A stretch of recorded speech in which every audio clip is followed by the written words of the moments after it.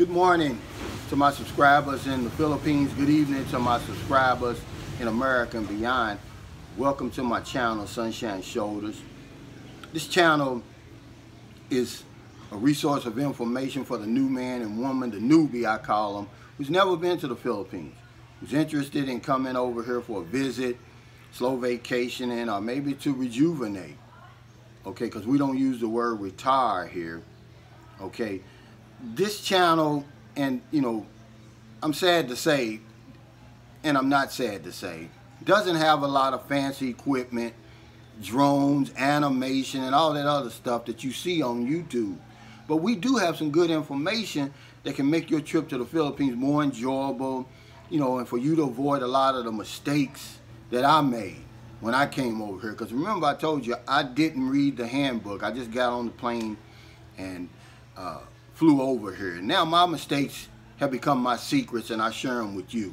I'm not an expert, okay? I'm not a know-it-all, and if I come off like that, really, I apologize, man. I'm just trying to be helpful. But I am boots on the ground. That's what makes me different.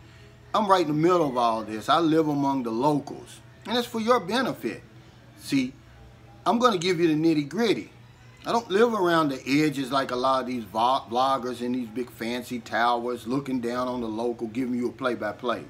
I'm going to tell you exactly how it is, what I'm seeing, what I'm living, what I'm experiencing. I'm never going to sugarcoat it. Okay? So welcome again. It's October the 13th, 2020. This is the good, the bad, and the ugly. But before I get started, I want to address something really fast. One of my videos, I talked about the law of compensation.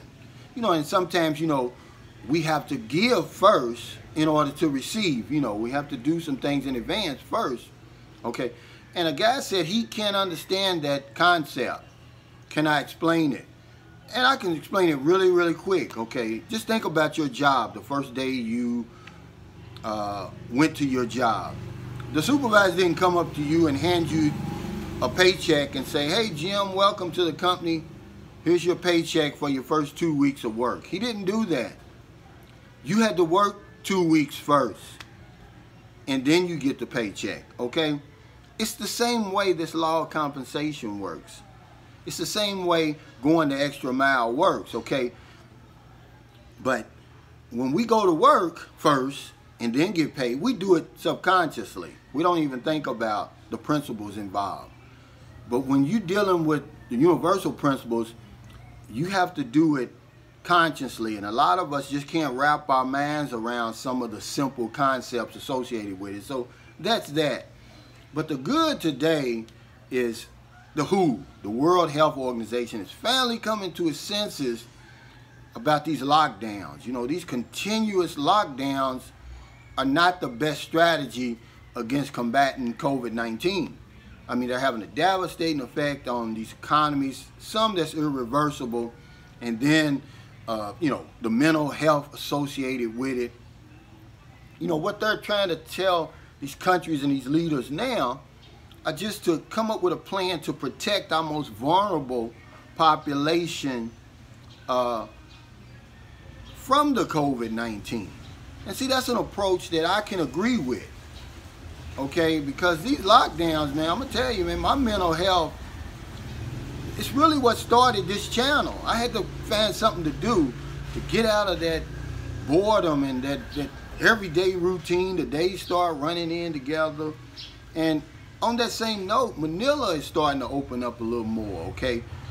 Their COVID-19 protocol, of course, they had the curfew, but during the daytime, only people 21 to 60 were allowed to come out. Anyone under 21, 24-hour lockdown. Anyone over 60, 24-hour lockdown. But now they're extending that.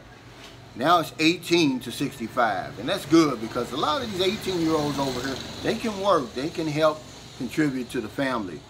So that's the good. We're opening up a little bit at a time, man. I'm telling you, I'm ready to get back to the new normal, whatever that is. Listen to this, and I'm going to go to the bad. Taiwan, the country of Taiwan, never had a lockdown in this whole COVID-19 situation. And only has, I mean, just a smattering of deaths. You know, one death is too many, but I was reading about this. Okay, the countries of Vietnam, Taiwan, and New Zealand altogether have 67 deaths attributed to COVID. Okay, in Vietnam and New Zealand, they've both reopened up now. Bustling economies, okay. So that's good. The bad is, you know, this Netflix over here, and even sometimes YouTube, I'm not able to access a lot of the programs that I'm used to watching in the United States. Now, I don't watch a lot of television, but I do like documentaries. And a lot of the documentaries that are available in America on Netflix aren't available in the Philippines. The same with some of the songs that I grew up with. They're not available on YouTube, copyrights and different things like that. But I was real disappointed because, man, David Foster has this new documentary. And I'm a big fan of David Foster's songwriting, and because he's wrote some of the most unbelievable songs that I didn't even know he wrote. After the Love Is Gone by Earth, Wind and Fire. He wrote Through the Fire by Chaka Khan. But one thing that I was interested in, I wanted to see more about, was if you're my age, you remember Ben Vereen, the dancer, the Broadway star. Remember when he was ran over in California and almost killed? Well, it was David Foster that ran him over. He was coming home late at night, about 1 or 2 a.m. in the morning from the studio, from night in the studio, and Ben Vereen had an accident or something and was stumbling across the road, and David Foster ran him over, almost killed him. And I wanted to learn more about that, but, you know, obviously I can't because it's not available over here. So that's the bad. The ugly for the day, and, you know, growing up I was a big basketball star. Not too much now, you know, but the ugly is I can't understand the hate and the shade being thrown toward LeBron James. I mean, the guy just wins no matter where he goes. You know, he portrays a positive image. You know, he gives back. You know, he speaks out when he can. You know, it doesn't really matter what you think about him personally, but on the court, the guy is just a flat-out winner, man. They just won another championship. And here's another thing I know, if I don't know nothing else. When the great ones are gone, we're going to miss them.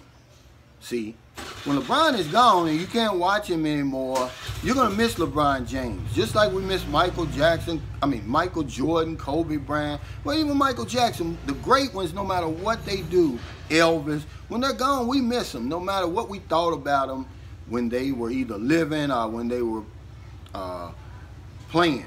And then now they're retired or dead. See, we miss them. So my thing is, man, enjoy what we're watching right now. Enjoy this guy, man. He's an unbelievable talent, man. He's an unbelievable man. Imagine, he came into the NBA, he's an 18-year-old, never been in trouble. Have you ever read anything negative about him in the news, really? Drugs, anything like that. I mean, he's had a long, long NBA career. And I just can't understand it. It's ugly. It's gone too far. And come on, y'all.